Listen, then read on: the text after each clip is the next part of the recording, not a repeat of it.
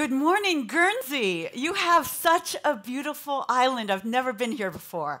So happy to be here. I want to ask you a question.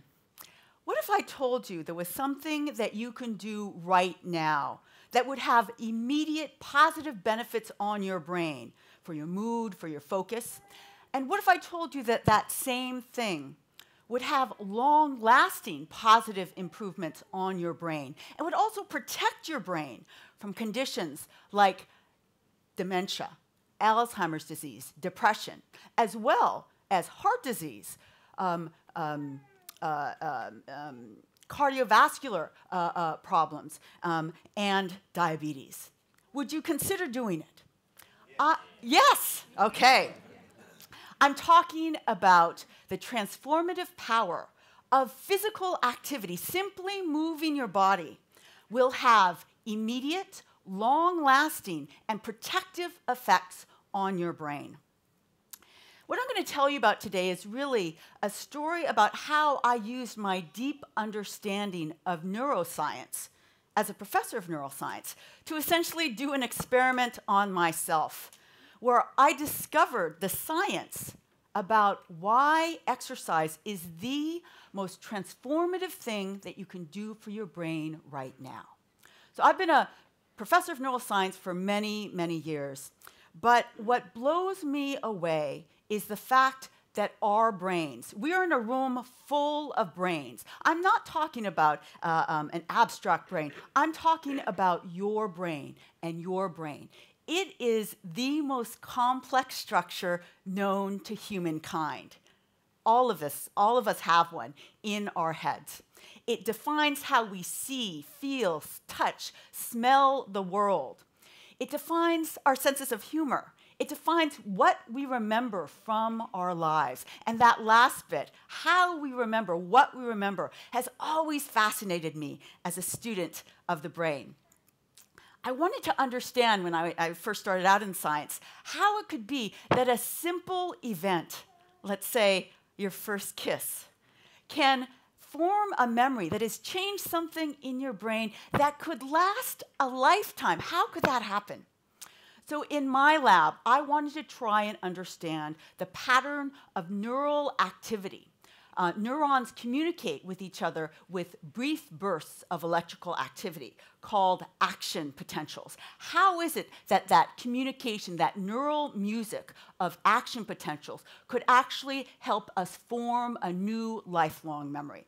And so to do this, I would listen to the activity of individual brain cells in a key structure that we know is critical for long-term memory. That structure is called the hippocampus. So I'd be sitting in a dark room listening to an individual hippocampal cell as the subject is learning something new. Months and months and months, hours and hours, I would listen. Nothing, heard nothing. If you haven't listened to, I don't know how many people have listened to a brain cell before, but they sound kind of like, for those of you who are familiar with original radios, kind of like radio hash. It sounds like. So I was sitting there one day listening to a brain cell. It was going like this. And then, right as the subject started to learn something new, I heard a subtle change. That brain cell started going.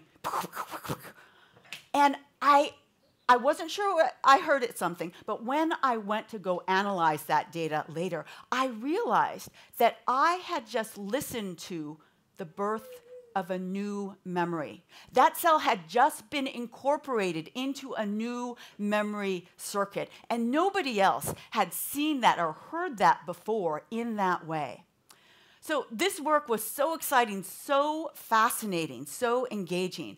I wrote papers about it. I got tenure because of that finding. I became famous in my field for studying the neurophysiology of memory, and I could have easily continued that for the rest of my career. But about 2 years ago, I did something very unusual for a scientist. I decided to completely change my research direction. And I did that because I encountered something that was so amazing with the potential to change so many lives, including my own. I experienced and discovered the brain-changing power of exercise. Now, I didn't make this discovery by reading a paper that inspired me or hearing a talk. this was much more commonplace. I got fat, and I mean chubby. And this wasn't like a cute chubby or a sexy chubby. It was just chubby. 25 pounds of chubby I had. Because I was sitting there in the dark room listening to the brain form new memories for such a long time. I didn't go outside. I didn't move. I ate a lot of takeout. I live in New York. There's great takeout. And I gained 25 pounds. So I did something that most of you would do. I went to the gym. And I learned that I love exercise classes. I did everything. I did spin, I did step, I did Zumba, I did boot camp. There's these great classes in New York, very innovative classes. I did a class called Intensati, where we pair physical movements with positive spoken affirmations. And after every single one of these classes, I felt amazing. These classes helped me lose that 25 pounds, but what I noticed was that good feeling, that energy, that positive mood that I got after every single class, that's what kept me going back. That's what allowed me to succeed. Well, fast forward about a year and a half into my new exercise regime, I'm sitting at my desk doing something that I often do, which is write a grant. And I noticed something that really made me sit up and take notice, and that was grant writing was going really well. And it was surprising because grant writing never goes well. I'm pulling my hair out, I'm struggling, but it was going very smoothly. And I realized, I became conscious of the fact that it had been getting better over time because I was able to focus my attention deeper and longer, which allowed me to write better and longer. And my long-term memory, that thing I was studying in my own lab, seemed to be better as well. And in that moment, I made the connection. Maybe exercise was actually changing my brain. So I'm a card-carrying, curious neuroscientist. So what I did is I went immediately to the science literature to see what I could find about the effects of exercise on the brain. And what I found was an exciting literature, really growing literature that confirmed everything that I saw in myself: better mood, better long-term memory, better attention. And then I got really excited. I knew I wanted to learn more about this area of research that I wasn't studying in my own lab. And I know the best way to do that is to actually develop a new undergraduate course on the topic, because that would force me to learn the topic to teach to my undergraduates. And then I got really fancy. I decided I wanted to bring exercise into the classroom so students could actually experience exercise. So I went to the gym and I got certified as an exercise instructor to be able to teach this class. The more I learned, the more I got fascinated with the effects of exercise. And this is what really made me change my research direction. And what I found in my own lab, together with this literature on the effects of exercise, has led to the major idea of this talk. That is, exercise is the most transformative thing that you can do for your brain. And I'm going to tell you why. There are 3 reasons. Reason number 1, it has significant immediate effects on your brain. I noticed those mood effects. Those have been shown in studies. You not only get an immediate mood boost, you get an immediate improvement in your ability to focus your attention and improvement in your reaction times. That is, you're able to catch that cup of tea before it actually falls on the ground better right after exercise. Those are immediate effects. They do not last a long time. They last on the order of minutes to hours. Second major positive benefit of exercise: if you continue your exercise, as I did, you start to see long-lasting brain benefits. Why? Because exercise changes the anatomy, the physiology, and the function of the brain. Let me start with my favorite brain structure, the hippocampus. Did you know that all of us in this room have brand new brain cells being born in our hippocampi all the time? And there's one thing that we know that can enhance that birth of new hippocampal cells, and that thing is exercise. You get more hippocampal brain cells, that makes your hippocampus bigger, and it improves your long-term memory. Exactly what I was seeing. What about attention? In fact, from neuroscience studies looking at the effects of exercise on people, the most common finding is an improved ability to shift and focus your attention. Exactly what I was seeing. And it also causes increases in volume of the brain area critical for attention, which is the prefrontal cortex right behind your forehead. And finally, what about mood? Long-term exercise increases levels of key neurotransmitters that are critical for good mood. Neurotransmitters like serotonin, dopamine, and noradrenaline are going up. So much so that exercise has been shown to be as effective as the most commonly used antidepressant to treat major depressive disorder. And the third reason why exercise is so transformative is it has protective effects for your brain. In this sense, you can think of your brain as a muscle. All of the exercise that you're doing with your body is actually strengthening these two key areas of the brain, the hippocampus, building new brain cells, and the prefrontal cortex, strengthening and increasing the volume of the prefrontal cortex. Why is this important? These are the two areas that are most susceptible to aging.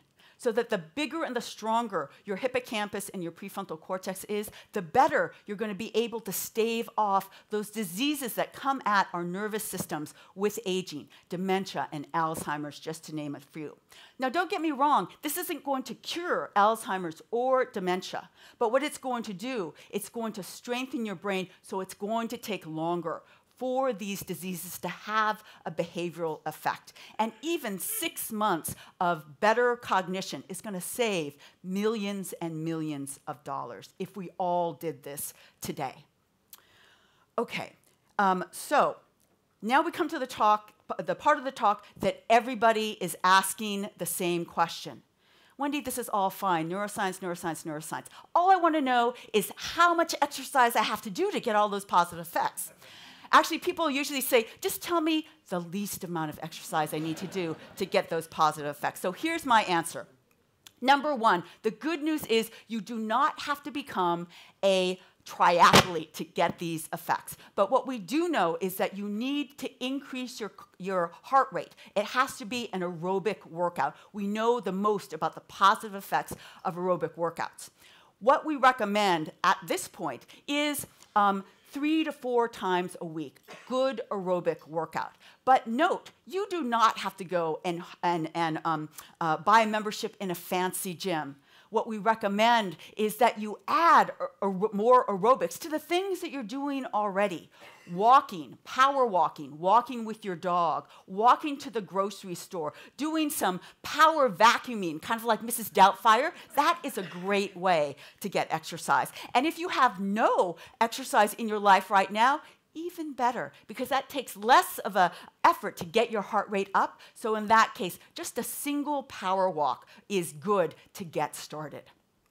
Okay, so I went from memory pioneer to exercise explorer, from somebody that is exploring the inner workings of individual hippocampal cells to somebody who wants to understand how exercise can change our brains.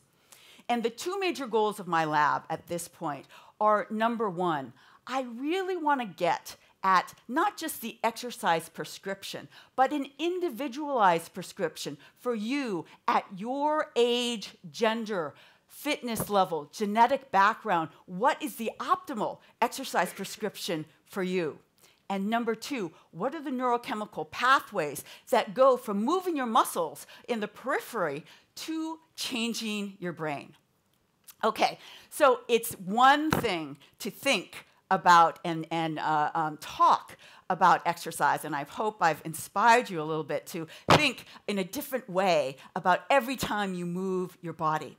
But it's another thing to actually experience it. So I'm going to ask you all to stand up. And I'm going to ask you first to turn to your neighbor and say, you have a beautiful brain.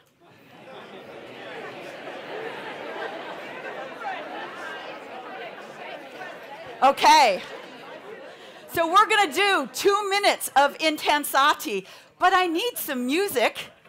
So I'm going to ask Stuart to come up stage with his African drum to accompany us. Big hand for Stuart. Okay. Intensati, just do what I do, say what I say. It's call and response. Here we go. 5, 6, 7, 8. It's right, left, right, left, right, left, right, left. I am strong now. Let's hear you. I am strong now. Girls, I am Wonder Woman strong. Let's hear you. I am Wonder Woman strong. Boys, I am Superman strong. You. Yeah.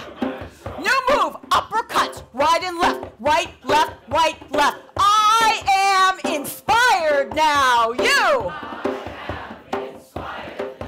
Again. I am inspired now. You. Inspired now. Last move. Pull it down. Pull it down. This is inspired by an Irish jig. Here I say, I am inspired now. You. I said the wrong thing. I am on fire now. You. Last time. I am on fire now. Who you? Cut. Good job. Okay, sit down, sit down. Now,